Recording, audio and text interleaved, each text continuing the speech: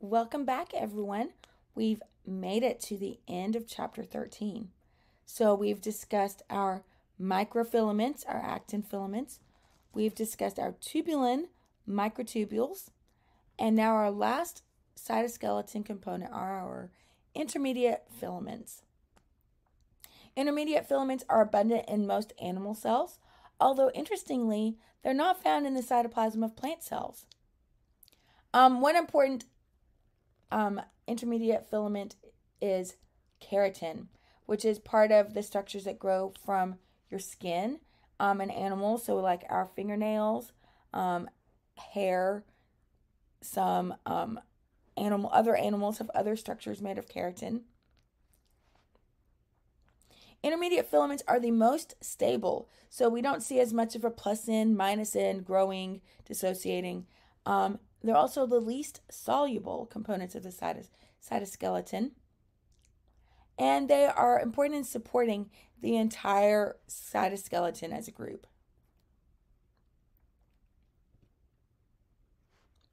Intermediate filaments are really different from amino acid composition, in amino acid composition in different types of tissue.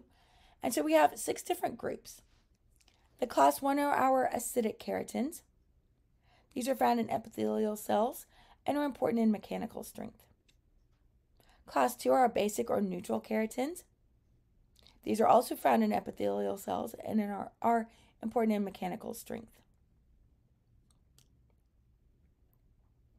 Proteins in class 1 and class 2 make up the keratins that are found lining your body, covering your body cavities, and surfaces covering your body.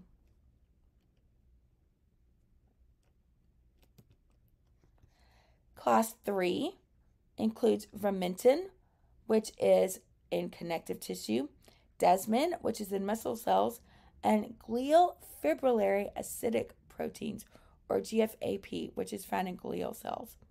Vimentin is important in fibroblasts to maintain their cell shape.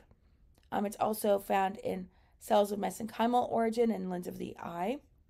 Desmin is important especially in smooth muscle cells to support the contraction of our smooth muscle cells. And the glial fibrillary acidic proteins are important in our glial cells and astrocytes to maintain their cell shape. Class 4 are the neurofilament or NF proteins.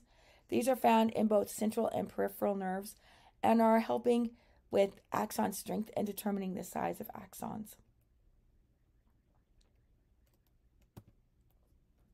Class 5 includes the nuclear lamins A, B, and C.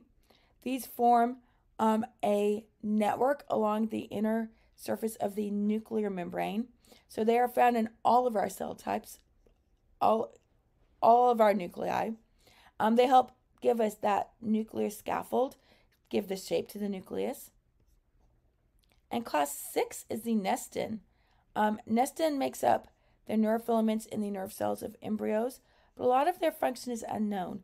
That's something that maybe one day you'll come back to me and say, I solved this, I did this research, and now I can tell you what this does.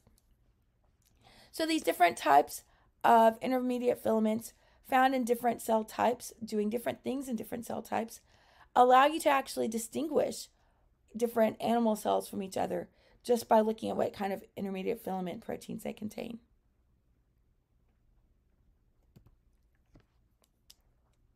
The fundamental subunits of intermediate filaments are dimers, and compared to actin being a globular protein, intermediate filaments are fibrous. They're long fibers that they wrap around in these dimers, and the dimers will assemble into these longer structures. So each have a homologous central rod-like domain, and they flank the central helical domain, and their N and C terminal domains can differ greatly among different proteins. Intermediate filaments have an important tension-bearing role, so they help support some of that tension within the cell and coming from outside of the cell.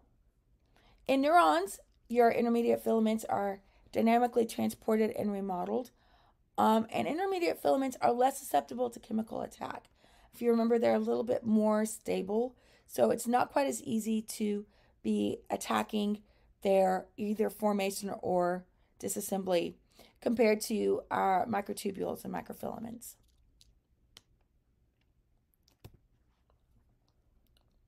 Because they are really good at mechanical stress, they help resist bending when a cell is compressed and help maintain that cell's shape.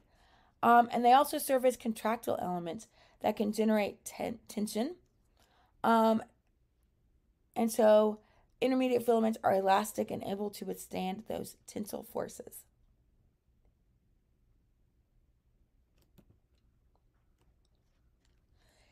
Cytoskeletal elements can be integrated within each other. These intermediate filaments, microfilaments, and microtubules, they're not all just three different worlds doing their own thing in the cells. They can be connected by linker proteins called spectroplakins. These connect our three different kinds of the cytoskeleton. One kind is plectin, which is found where intermediate filaments connect to microfilaments and microtubules. All right, that's the end of chapter 13. So I will see you soon. Let me know if you have any questions during your studies.